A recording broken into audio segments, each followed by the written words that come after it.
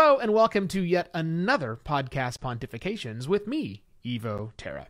If you're watching this on video, this is not really a video. I mean, what you're watching is a video, and it is a video, but it's not a podcast. If you want the podcast version, just the audio only of this and the other 72 episodes, those are at podcastpontifications.com. Today I want to make a point, and that is a stake in the ground, that is your feed is not your podcast. This is a continuation of yesterday's show where I ended with, it's going to change the nature of how we make podcasting. And I wanted to pick up on that and spend a little time on that today, because that's a little bit of a bombshell. Evo, what are you talking about?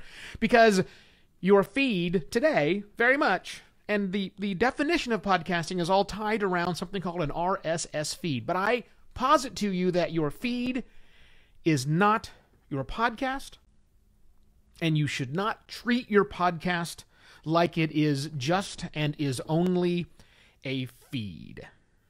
With some things that have to change. This is a very much a forward-looking edition of Podcast Pontifications. And I'll stress it again. Your feed does not define your podcast, even though that really does define podcasting today. But in the future, that's not going to work. It is non-tenable that the definition of a podcast, that which is its essential nature, is really tied up inside of a feed. Your podcast is greater than your feed. And here's why. If you missed the news, just a few days ago, at the end of 2018, it was announced that Pandora, the largest music service in America, as far as I know, something like 74 million users, US only, will soon have access to more podcasting content.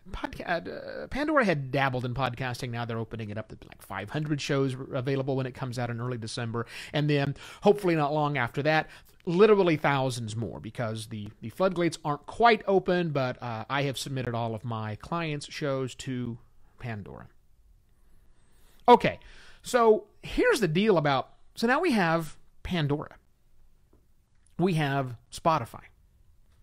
These two products do really two things. Well, I'm sorry, each of them does one thing really well. They play music. I mean, that's really it. But clearly, podcasting is connected to music. I mean, we use MP3 files. We have things like that are called ID3 tags, which are designed from the music industry's particular point of view, and we've piggybacked on there. Well, we're doing it again, because Spotify is the number 2 podcast listening app, 7-point-something-odd% of that. And I have no doubt that with 75 million people who use Pandora all the time, it will grow. Also, here's the deal about these things. They're more than just music apps. I mean, they're music apps, but they have their own certain flares. Hardcore Spotify users love Spotify because they can build and they can curate playlists. And what we're seeing already is that Spotify is putting the podcast, which kind of doesn't really fit. They tend to be longer form, not music-based, not 3-minute and 5-second long pieces of content, but 25, 30-minute, 4 hours at a time. That's a bit of a shift. But we're already seeing Spotify modify podcasting so that it's easier to fit in the Spotify model. Building and sharing playlists is what Spotify is doing today. Now, Pandora's new thing out of the box, and they've been talking about this for a while, is something called the Genome Project. The great thing about Pandora, why Pandora users love it, is you tell Pandora to play a particular artist for you, and it will play other artists that are like